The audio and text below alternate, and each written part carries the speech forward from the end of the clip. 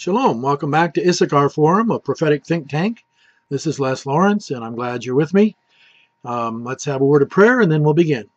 Our Heavenly Father, we thank you for your faithfulness in the restoration of Israel, and we stand with Israel, and particularly with your plan and your purpose. In the name of your Son, Jesus, Yeshua HaMashiach, and Yeshua ben Yehovah, Jesus, the Son of God. Amen.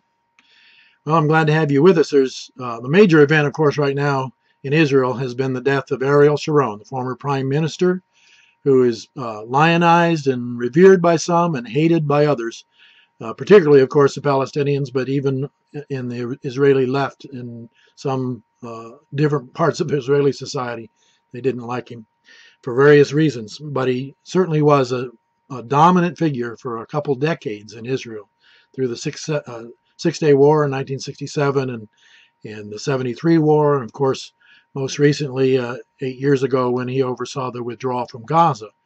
And I've been writing about that on my blog this week. I wrote a couple blogs before he passed, which I refer you to because in one of them I pointed out what I felt like was his worst mistake, and that was when he fell into judgment after dividing the land. Joel 3 says that God will judge the nations for dividing his land, and that my point was that even the prime minister of Israel is not exempt from the judgments of God if he goes against the will of God.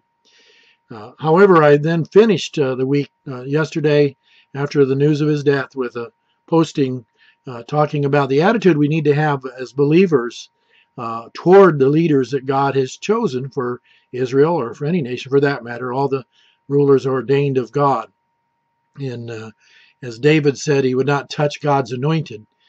We need to have a certain respect. Even though there were mistakes, we still need to respect. And I pray for Ariel Sharon's mercy on his eternal soul. Well, I also want to just mention where you can find my blog in case you haven't found it yet. It's at www.elishavision.wordpress.com. There is one reference I want to make today in today's Israel National News, Arut Sheva. There's an article that says Iron Dome, that's the missile defense system, to guard the Sharon burial from Gaza rockets.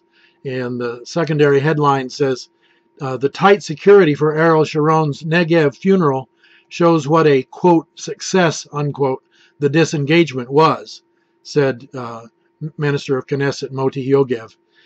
The irony of that is that since Sharon's ranch is down near Gaza, they actually have to protect his ranch from rockets being fired into Gaza during the funeral with the Iron Dome defense system, which never would have been necessary before he withdrew the Jewish people from Gaza.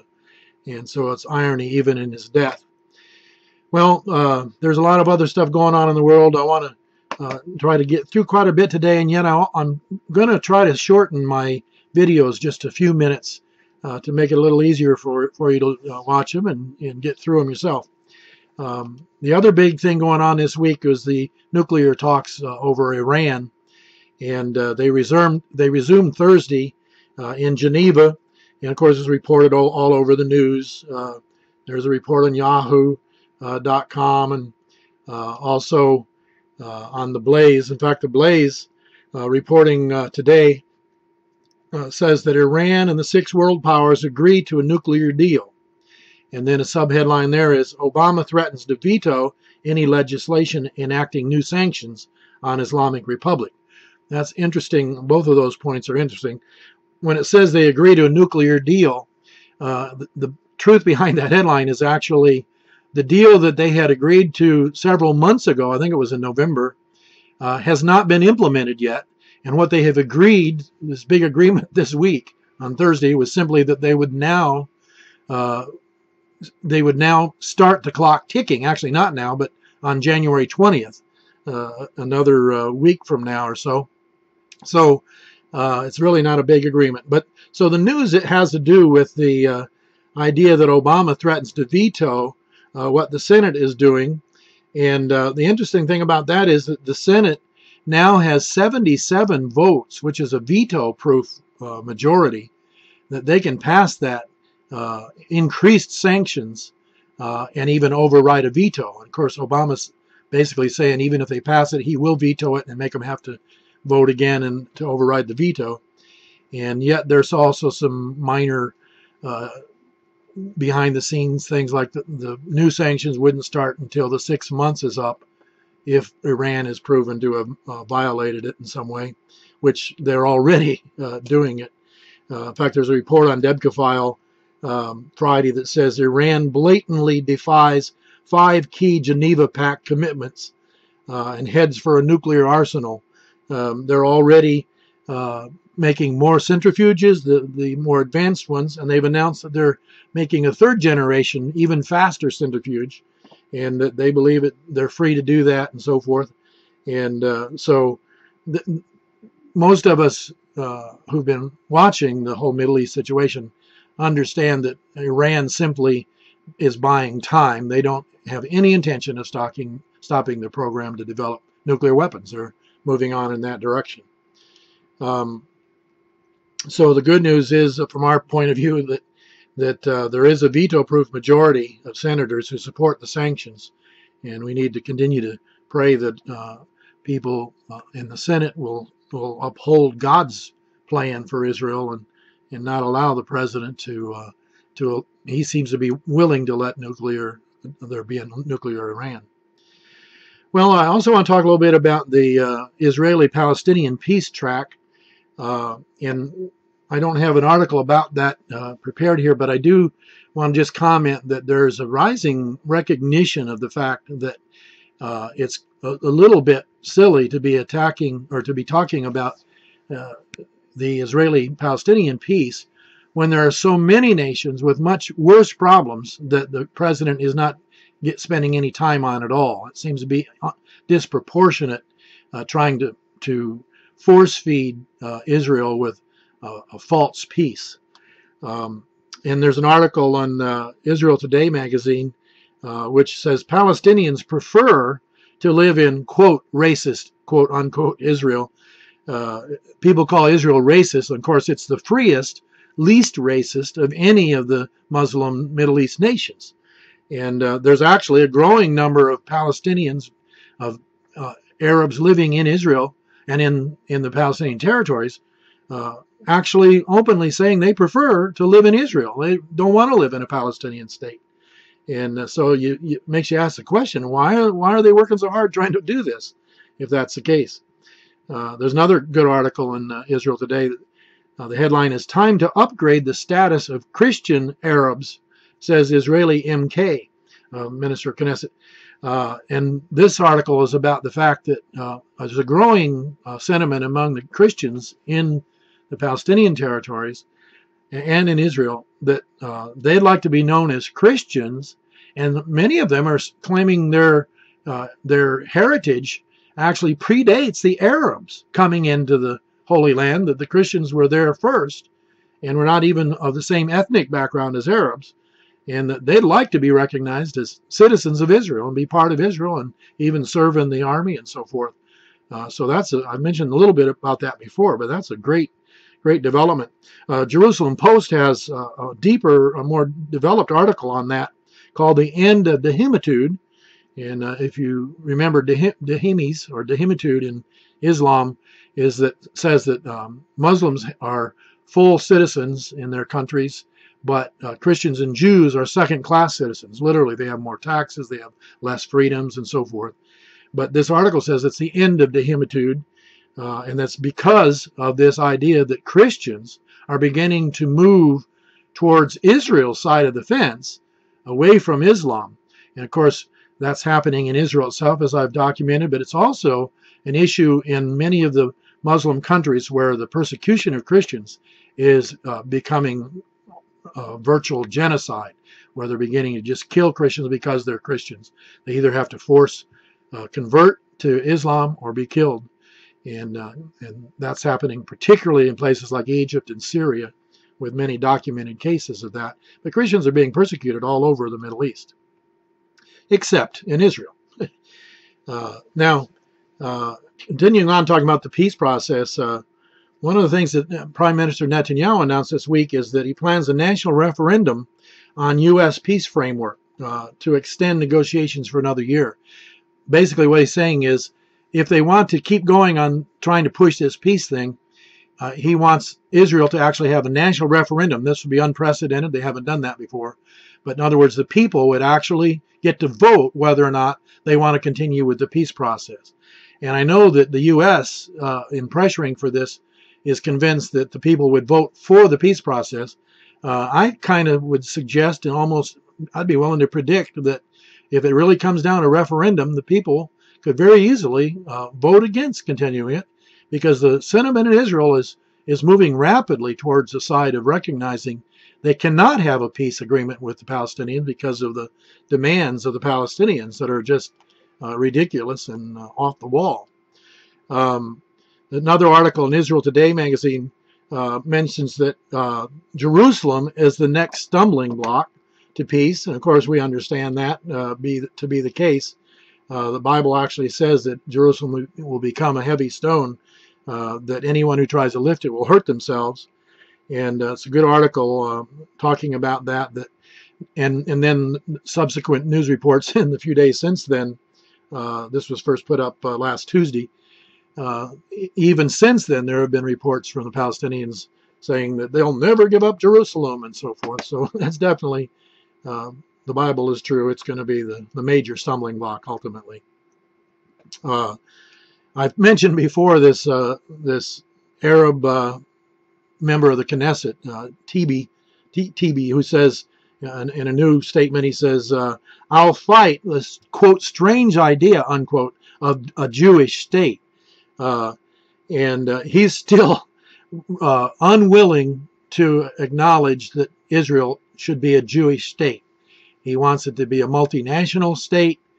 He wants to have Palestine as a state where no Jews are allowed, but he demands that Israel be a state where not only are Arabs allowed, but with the right of return of 5 million Arabs, they would actually have the majority. And so he's unwilling to accept the definition of Israel being a Jewish state. And of course, that was the original purpose in 1917 in the Balfour Declaration, a Jewish homeland, a homeland for the Jews. So he's fighting uphill against, well, certainly against God's purposes in that. Then let's talk a little bit about what's going on the ground in Israel right now. There's one incident that happened this week is that an Arab mob abducted and beat dozens of Jews in one particular village.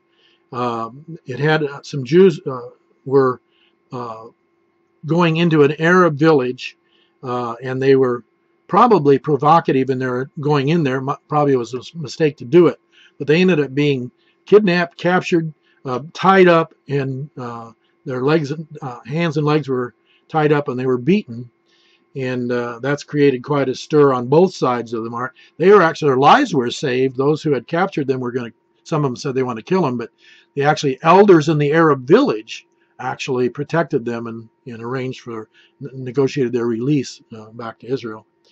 But there's more and more provocations happening every day now in Israel, as it appears that we're building up to a new intifada or uprising among the Palestinians. And kind of the final straw or the trigger could be the breakdown of the peace talks. That's one reason I think Netanyahu is kind of trying to keep at least the semblance of some kind of talking going to avoid that provocation. Another story in Debka file, heavily armed militias wrest control of West Bank Palestinian refugee camps from the Palestinian Authority. And not only is there uprisings and things beginning to happen and attacks against Israelis, but even in the Palestinian-controlled areas under the Palestinian police, the police are losing control, and militias, radical militias, have taken over, according to this report, that there are now 19 West Bank refugee sites veering out of the control of the Palestinian Authority and its security services.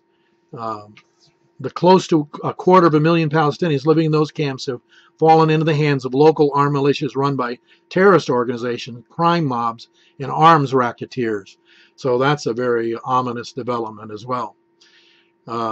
Another case going on this week, some Palestinians who were being accused of collaborators with Israel fled from their Arab town to an Israeli settlement for safety. That's quite a remarkable report, that some Arabs actually feel safer in Israel or an Israeli town, even in the West Bank. Senior Israeli diplomatic officials, here's a report about the peace process in the Israel Hayom newspaper in Israel. Kerry's plan for the Jordan Valley withdrawal is ridiculous. That's the senior Israeli diplomats saying that the U.S. proposals are superficial and are not serious. Kerry is not in touch with the reality. That's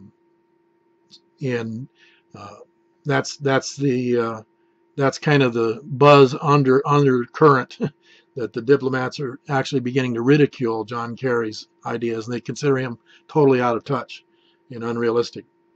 In the meantime, while Kerry was there last weekend, Israel announced and approved 1,400 new housing units over the Green Line and around Jerusalem and in the West Bank or in Judea and Samaria.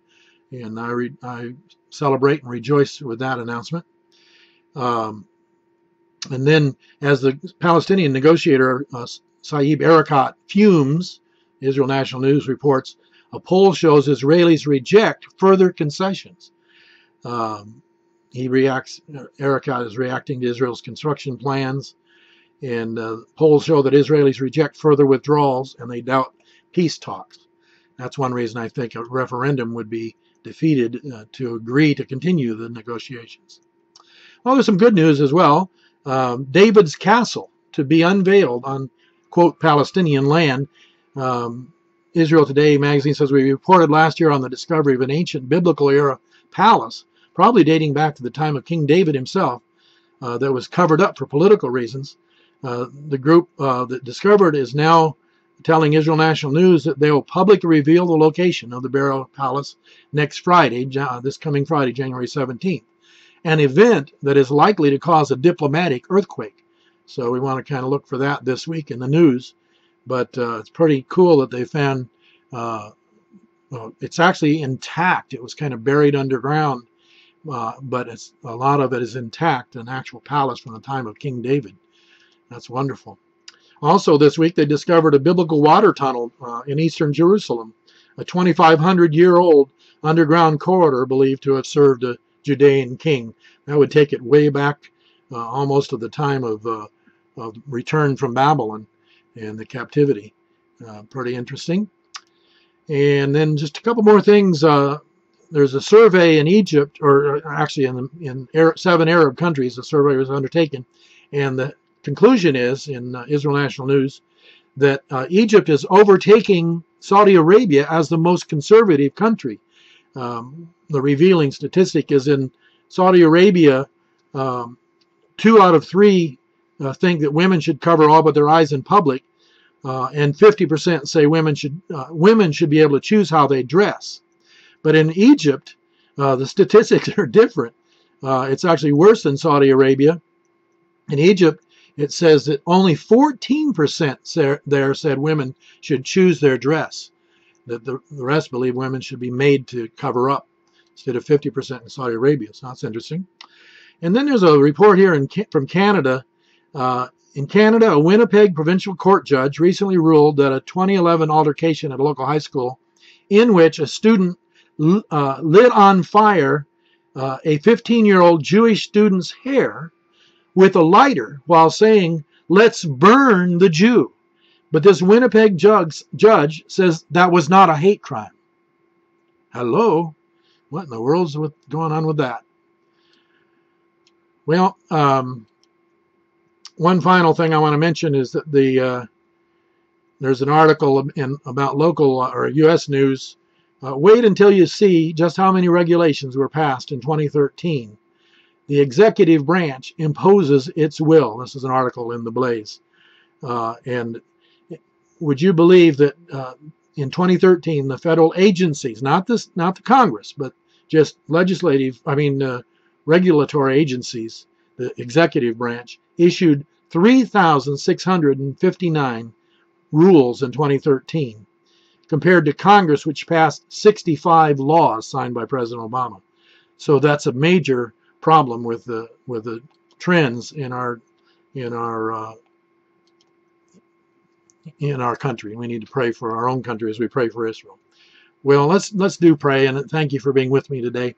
Heavenly Father, we just pray for your oversight, not only your oversight, but Father, we know your hand is on the affairs of the world, and you have a revealed plan. You've spelled it out over several thousand years of your purpose to bless Israel, to make Israel a blessing to the nations. And you've also said those who bless Israel will be blessed, but those who curse Israel will be cursed. We see your hand of blessing and of judgment, Lord, and your word being true to every degree. And we thank you and we honor you for that. We pray for the peace of Jerusalem and for the rains to come during this rainy season. In the name of your Son, Jesus, we pray. Amen. God bless you. Come back and see us. Shalom, shalom.